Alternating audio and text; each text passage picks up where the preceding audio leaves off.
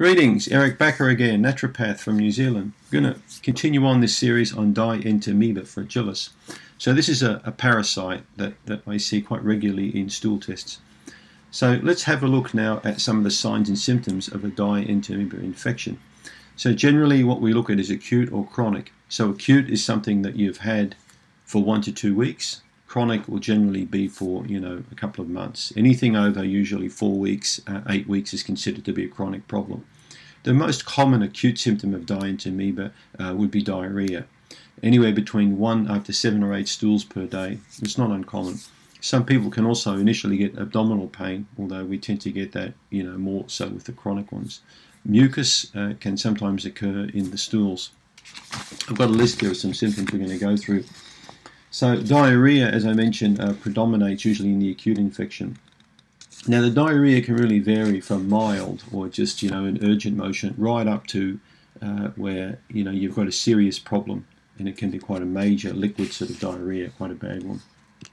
Stools can be green. I've heard some people talk about greenish coloured stools. And they can also, the consistency can vary from sort of loose up to, almost like water.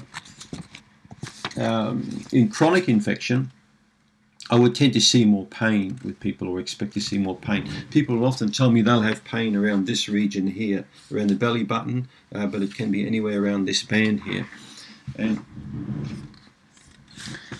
GI complaints, these are the following normal gastrointestinal complaints that I would see with Dietamoeba.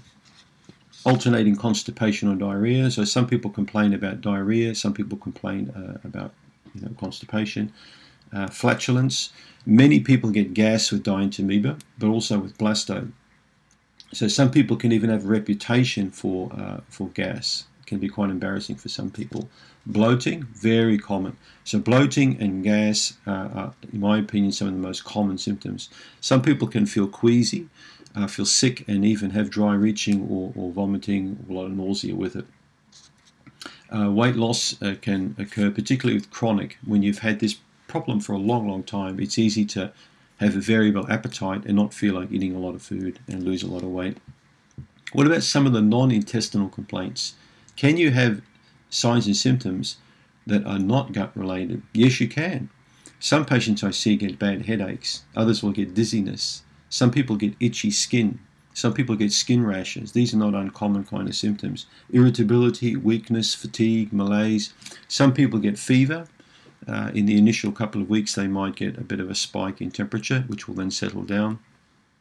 A general feeling of unwellness, not really feel like going out or doing too much. It's very common with parasites like Dietamoeba.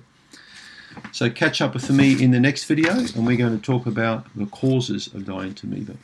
Thanks for tuning in.